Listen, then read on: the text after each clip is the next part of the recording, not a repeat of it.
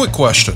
What is the most influential and popular toy brand of all time? It's not Nerf, or Hot Wheels, or Barbie, despite all of us being Knuff. No more Turtles, no more Hasbro, no more ponies, no more Funko. We on Star Wars, we get Marvel. Trips to Legos, connect like Legos. It's Lego.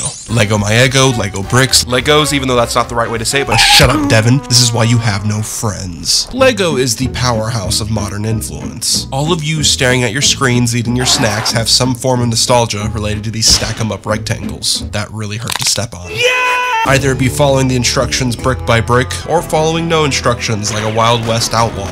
Dropping your hand into a bin of mixed bricks from a bunch of random sets that you used to build janky rockets or whatever the hell this is. Or your nostalgia could be from stuff that has nothing to do with the physical bricks, like the Lego Movie, Ninjago, Bionicle, video games with popular brands like Star Wars, Indiana Jones, Marvel, and all these little guys here. It could also be stop motion animations on YouTube that has Halo decapitation and Darth Vader kill streaks. You got the funny TV commercials where Lego City is getting destroyed every other week, and some guy yells, "Hey!" You even got getting your Lego license from Legoland. How times have passed, my friends. We went from going in funny little circles when the world was always stuck, to having 10 buds in a row before letting loose in the town. Rocket, fetch me my keys. Lego has been a massive part of my life, and it's one of the only things that has not just followed me to adulthood, but has even been strengthened in adulthood. I buy Lego set after Lego set and minifigure after minifigure. Look, I even have all the Muppets, including Beaker, who's the best one. And as I talk to friends and see the world around me, I start to realize that Lego is huge, and is still insanely relevant in comparison to a lot of other toy brands. And it made me think, why has Lego not fallen off, and how has it kept its mainstream relevancy?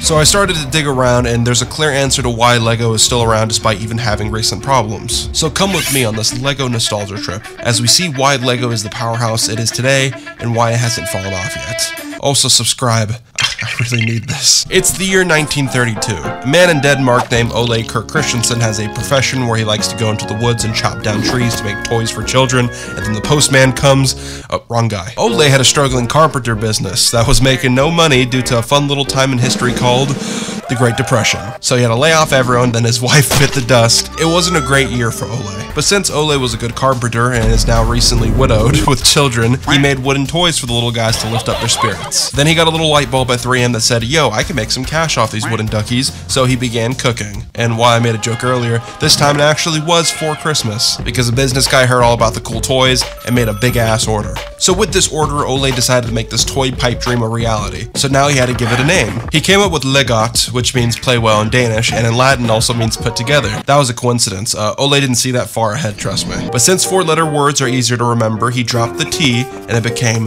the Lego. And then Justin Timberlake came in and said to drop the, and that's how Facebook was created. New face filters on Instagram today. Oh yeah, and that business guy we talked about earlier who commissioned all the toys, yeah, he went bankrupt. So Ole had to sell ducks for food instead of cash. They still ate that Christmas because instead of getting cheddar, they got cheddar. Ratatouille. Fast forward, it's World War II and the man with the funny mustache is going ham on the world.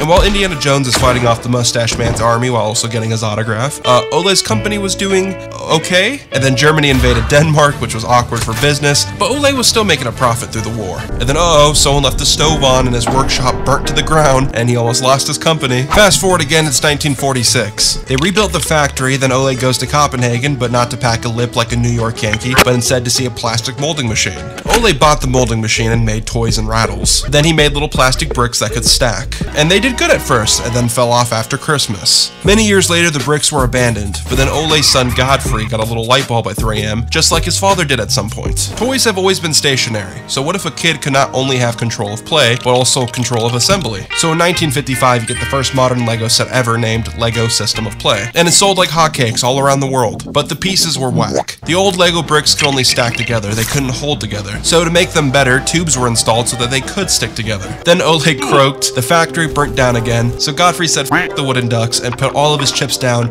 on these plastic bricks. He also made a Legoland and an airport, then was off to the races. Spaceships, hospitals, towns, fire trucks, motorcycles. Lego from the 60s to late 80s was super basic. All the sets sets are based on real-life concepts and many other things with funny yellow Lego people. Classist as fuck, by the way. We never got a Lego hood or trap house. What the hell? Lego was new and fresh, and nobody knew how much greater it was gonna get, so they enjoyed what they had. The Lego brick suction also had a patent on them, so Lego itself at one period was the buy factor. You could get Barbie, Transformers, G.I. Joe, or you could get the 324 set house with a garage.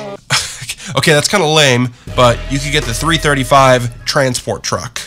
At least it wasn't $300 like now. Kids in the 70s were losing their shit on Christmas because they got the Lego road crane or the 575 Canadian Coast Guard station. Things were cool and nice, and then we get to the 90s and early 2000s. Lego was running into a problem where they were making a ton of products with little interest. They made so many pirates and knights and sets without brand power that they began to lose money. So Lego shifted focus and got new designers that wanted to sacrifice Lego's architecture to focus more on play. So they axed all the old stuff, including the pirate line. But in 1998, Lego still lost $23 million and had to lay off 1,000 employees. So with everything going downhill, Lego needed some money, so they began to do license deals. It's the year 1999, the last year of the 1900s, a new decade, 3 years before greatness and the embodiment of victory entered this world. But more importantly, it's a year of a new Star Wars. It was 16 years since the original trilogy concluded, everyone was excited, and Lucasfilm was ready. They were licensing Star Wars to everyone. If it existed in 1999, the Phantom Menace was getting slapped onto it. Toys, food, soda, gaming machines, you couldn't escape it. And Lego, being in a really bad position, held on for dear life during this aggressive advertisement period. Also, another brand to be licensed was Winnie the Pooh, to then be followed by Harry Potter in 2000. But no other collaboration has had as much of an impact on Lego than the Star Wars brand. In 1994 to 2004, Lego was still drowning. Lego Star Wars was selling, but whenever there was gaps between the film's releases, hype would die down. Also, a lot of people didn't really enjoy the first two movies, so selling toys for them was kinda hard. But Lego was also releasing original trilogy stuff next to it, and people liked the Clone Wars, but Star Wars still wasn't enough to get Lego out of their massive hole yet.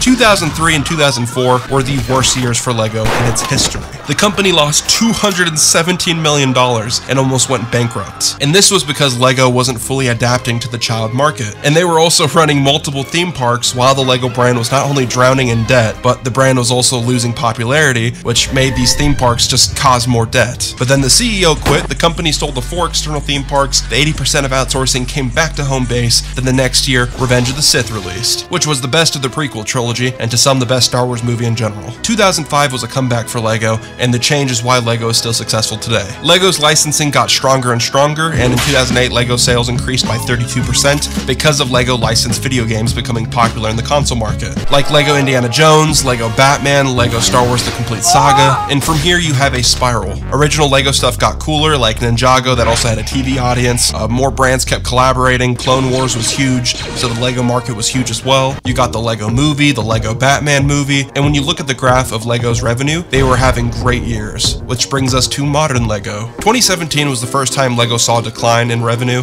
where they had to lay off people and adapt again. If anything though, it's been proven that Lego is really good at adapting. You see, in the early 2000s, the problem was that Lego were too focused on architecture and engineering, which made it hard for kids to have stupid fun, so they reversed that. It's no coincidence that in 2017 you saw a decline in Lego, and that's because Fortnite was becoming popular. From 2017 to 2020, kids were entering a digital age of content. Gaming was becoming more mainstream and accessible since the free-to-play model was being copy and pasted everywhere, which made kids want to grind online fun with each other, so why the hell would you want a Lego City set for your 10th birthday when you can instead get the Battle Pass that has the Omega where you never get to finish the lights and you regret it all these years later. 2018 and 19 you had Avengers and some other cool Lego theme sets come out, but then boom, pandemic. Lego stayed normal through 2020. It was still on the same track, but this is now when Lego made a change that has made it the strongest it's ever been. Lego said, fuck them kids. Everyone who grew up with Lego still likes Lego, and now all those Lego kids got money since they're grown up now, unless you're the hole in my garden who has no money, so Lego got mature. They aged up with their audience and have now made Lego a decoration piece instead of a toy.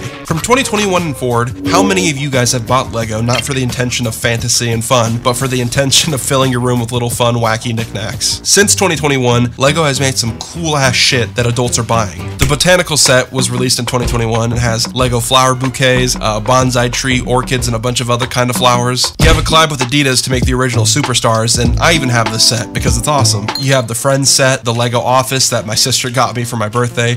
Thank you. You had the Titanic, which overtook the Millennium Falcon as the largest set ever. And then the next year, Lego kept it up with some more cool stuff. Real Madrid Stadium, Optimus Prime, which I also have. Jesus Christ. Just look at the set list, and you can see all the cool shit that you could get. And for the popular licensing stuff, Star Wars has really cool head statues. I got one for Boba Fett, Darth Vader, and Mando. Marvel has them too. I got this really cool Star-Lord mask. You could build the Infinity Gauntlets and Groot, Venom, okay. You have cool diorama set pieces from Star Wars to Raiders of the Lost Ark, Jurassic Park, and many others. And like I mentioned in the intro of this video, we have a bunch of knick-knack collaborations for minifigures all the time. Lego has been the most successful ever because of these recent practices. Adults are childish at heart. No child is buying this big-ass Bowser. That's exclusively for dad. And by doing this, Lego has managed to be at its peak success while other toy companies are fighting the tides of this recent digital culture change of people not caring about action figures, dolls, or toys like they used to. Even the stuff intended for children in Lego has a quality that still makes it a cool set piece for Lego.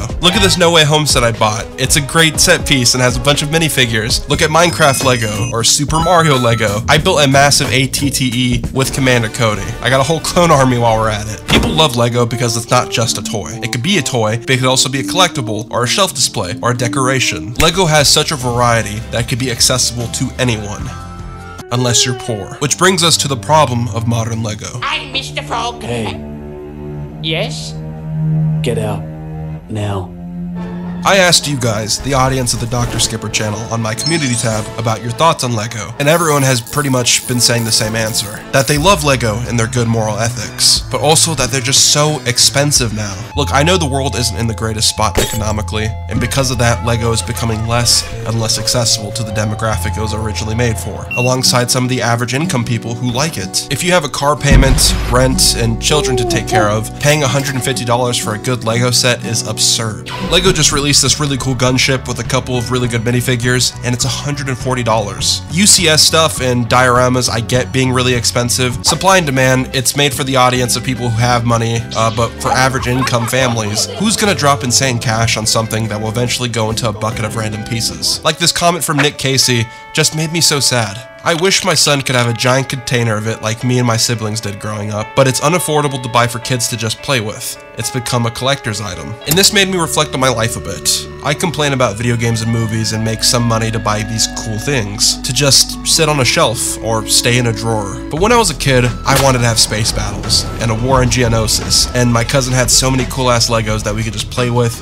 and create our own stories and campaigns, and because of that, I'm convinced it's one of the reasons I am who I am today. Tablets are to shut kids up. Toys are to fill them with imagination, passion, and dreams. And you just can't buy Legos anymore like you once could. And because of this, sets are getting smaller and more expensive. And people are not buying them because why pay $100 for a Minecraft set when you could just buy or play Minecraft itself that serves the same exact purpose that Lego does to the kid's mind. And this hurts me personally because I don't see Lego as just a toy. I see it as so much more. All the Lego I have now I intend to keep until the day I have children, where I could then take apart every single brick of my creations, so then I could rebuild it again with someone that I love, and they could be filled with joy and creativity and amazing memories, because that's what Lego is about. You could buy the Fender and the DeLorean, but Spider-Man, the X-Wing, the Slave One are always going to be more valuable, because it's going to be the sets that actually do their job, and that job is to fill kids up with imagination. I love adult Lego, but kid Lego is so much more important, and Lego as a company is so important for the future generation of children, so they need to find a middle ground where you can make high profits and still have all this cool ass shit, but also have little rascals play and make memories at an affordable price, or else what's the point of all this? Lego isn't a morally fucked company. Their biggest crime is sometimes cutting corners and being a little too expensive, but that's due to the modern climate and being a business. And because of this, I love Lego.